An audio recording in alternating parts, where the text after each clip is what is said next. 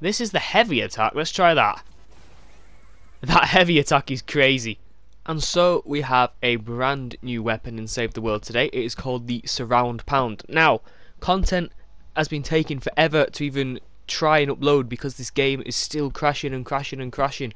It's been nearly 4 weeks of the same issues of it crashing. I'm just hoping next week's patch or season 11 will stop it, then I can get back to regularly uploading. Anyway, this is the Surround Pound. What exactly does it do? So it's a hammer with a good attack speed and excellent impact. It has base drop, smash the ground, creating a series of sonic pulses that damage and knock back enemies. I'm not sure if that's like the ear splitter where you can hold it or it's just a one-time thing, so we'll have to test that out. These are the perks we have on it. We've got a crit damage, crit rating, fire, attack speed, crit damage, and the last perk is stunning or knocking back an enemy makes the husks dance around them, which I quite like that because hammers tend to do a lot of impact anyway.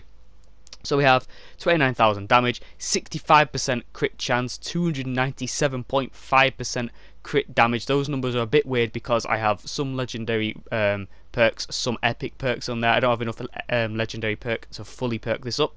0.71 attack speed, that shouldn't be too much of a problem because of our hero build, and we have 4,000 impact. Now let's have a quick look at our hero build.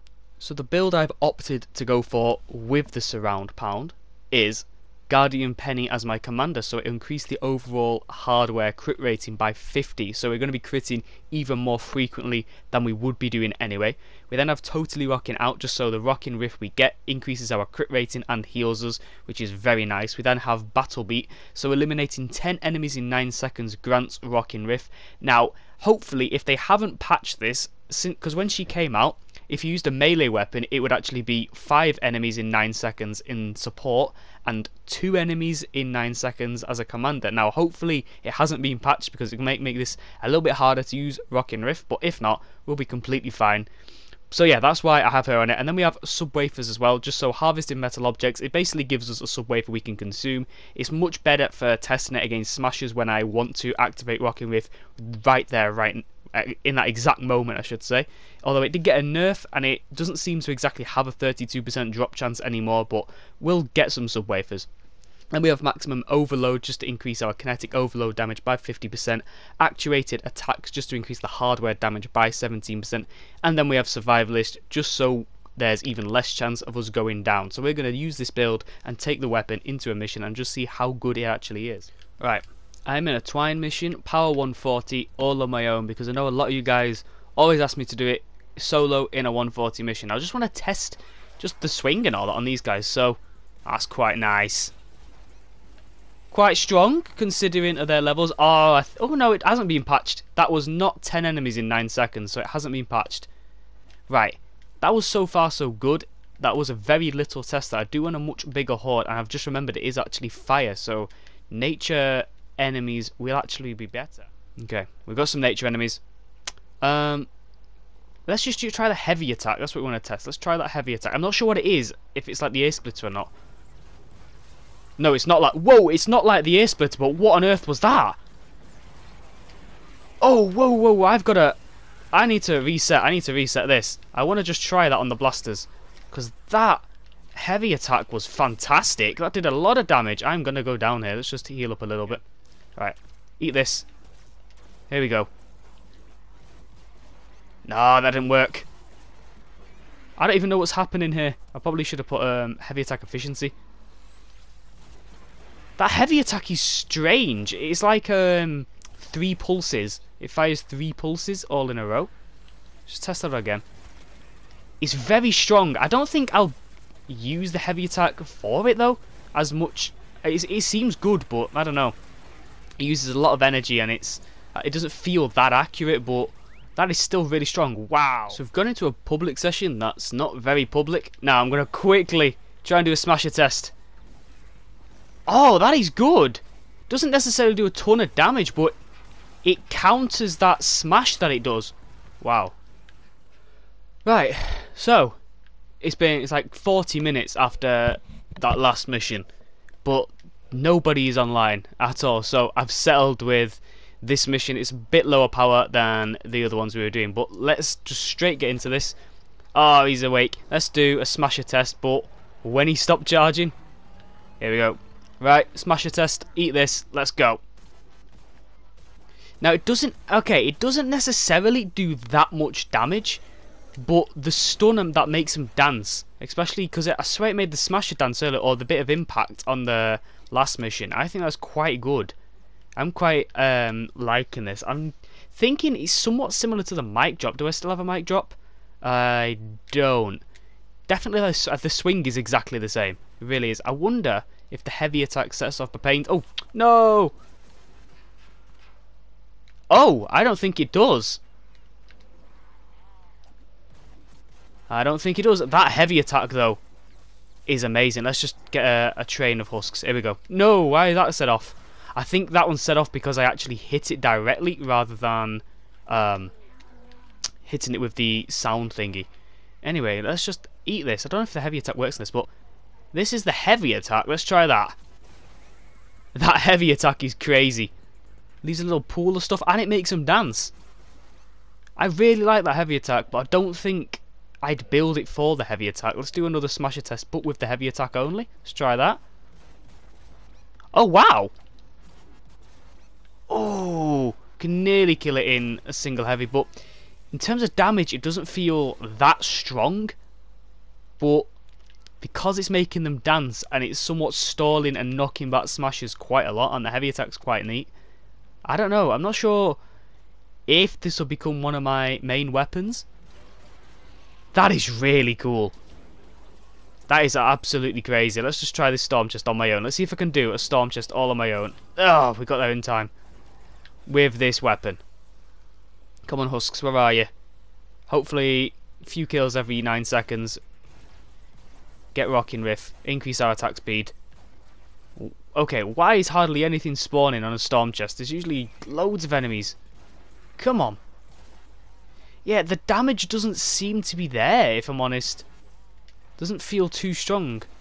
48,000, maybe on crit it'll be better. 119,000.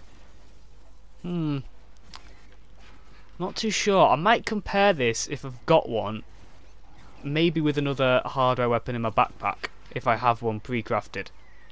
Maybe that's the best way to test this out. But I'm very indecisive with this. I'm feeling against husks, it's okay. I think we're one hit in the husks. No, yeah, the shield are on. But I don't know. It doesn't necessarily do a ton of damage, this weapon, but it has a really cool heavy attack. Saying that, it could be really good down trap tunnels. It could be a very good weapon to hit down a trap tunnel as well, which could be really. We didn't even finish that storm chest completely.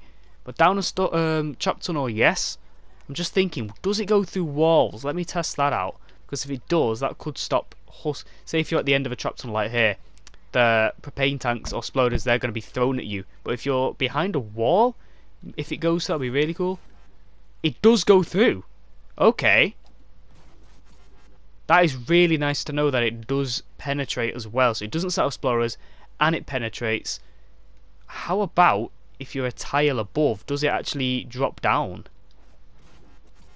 It does, so you could go on top of your tunnel as well. I think that's going to be the best one to do, going on top of your tunnel, because I don't really ever recall sploders throwing things upwards when you're not in their direct line of sight. So this could be good, but overall damage, let's just test the swing speed compared with this. This is the only other hard weapon I've got. I think it's slightly bit faster, but let's look at the damage as well. 360k. This isn't going to do as much, but I don't know. I don't think it's the best melee weapon. I was going to say in the game then, but in this set, it's probably not the best melee in this set. I'm thinking the mic drop. Mic drop or air split, they're the only other two melees, but air split I'm going to say actually just because of that heavy attack it's got to buff yourself and nearby allies. Quite like the air splitter. Right, I'm going to get building a track, I'm building a defense, and we'll get back to you when we're doing the mission. Maybe this one won't crash on me because that delivered the bomb, crashed at the end, and I lost all the footage, which is so annoying. I'm sick of the crashing with this game. That is the exact reason I'm doing like one video a week instead of 7 like I used to, but I do like the impact on this. I have got to say, I like, because there's a lot of impact on it. You're going to be knocking back enemies. You're going to be making the ones around you dance quite frequently, which is fantastic. But look at my health. I don't think it's the best melee in the set. I'm gonna go with the Ear Splitter on that. Ear Splitter or I don't know. I'm torn between Ear Splitter and Mic Drop, but I'm gonna say Ear Splitter. Can I hit you, please? Just because it has that really unique heavy attack which buffs yourself and nearby allies. That was really good. Took a bit more damage than I hoped. Gonna get one last bit of using the heavy. Oh, what do I see in the distance? A nature smasher. Maybe we can get a smasher test in a solo mission with this nature smasher. Let me just heal up so we're not getting one hit. Let's go all the way over here. Right, here we go. Smasher test on a nature smasher. Let's try this. Again, for things like this, I don't think it's good. Like, definitely not a smasher. Like, but tell you what, we stun it quite a lot though. That's what I mean. It's not good for the damage. Like, quite a lot of the weapons in this set are not good for damage, but they're good for waves and hordes. This is definitely one of those because it stuns quite a lot. It makes them dance if you get that stun off as well. And I think it's really good in that sense. Not for damage though. That's why I don't think a smasher test is the best thing for it. Hordes like this, I think, are best for it. Heavy attack. Okay, I didn't really get much of it. I don't think you can do it when you're this close to them. Yeah, heavy attack doesn't seem to work right in front of you. It seems to work at a range. There we go. Got a bit of impact. Make him dance. Let's try and see if we can make him dance again. Oh, maybe there's a little timer on. I think there's a timer on the dance. There you go. Make him dance again though. The heavy attack is quite cool. The more I'm using it, the more I'm thinking the heavy attack is better than the primary. Let's try it again. Heavy attack, the smasher. Okay. Try again. Ooh, was that... Did we do like 200,000 multiple times then? That was quite good if we did. I wonder if you can hit them twice with it. That's what I'm trying to try here. Maybe if you can get the little pulsing things to hit the smasher twice. Oh, I'm not too sure if you can. Maybe you can. If I get a bit closer, maybe. No, I'm gonna get hit.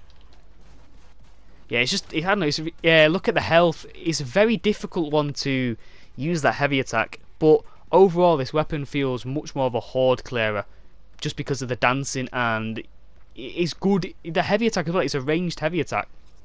That's what I'm trying to think of here. Definitely not good for smashes though. And so that was the surround pound. Now that took 4 missions to get even a bit of gameplay just because of the bugs and the crashing. It is an absolute pain, and we lost all the footage from that Deliver the Bomb mission, which was kind of annoying. But I'm gonna say, for damage, it's awful for damage. The heavy attack is quite neat. I feel like if you stand on top of trap tunnels and hit it like that, I think it would be really good down trap tunnels, because this weapon set, they don't set off propane tanks. Well, the heavy attacks on melees don't set off propane tanks, and the regular attacks on the range weapons don't set up propane tanks either, which is very, very nice. Now, you could run into hordes and use this, keep swinging and swinging. You get that rocking riff if you opt to pull it on. But against smashers, you see where there's such limited damage in there. But that's all really I can take from this, because it's so difficult to play the game at the moment. So I'm going to leave this here. Let me know what you guys thought of the surround pound, and as always, thank you for watching.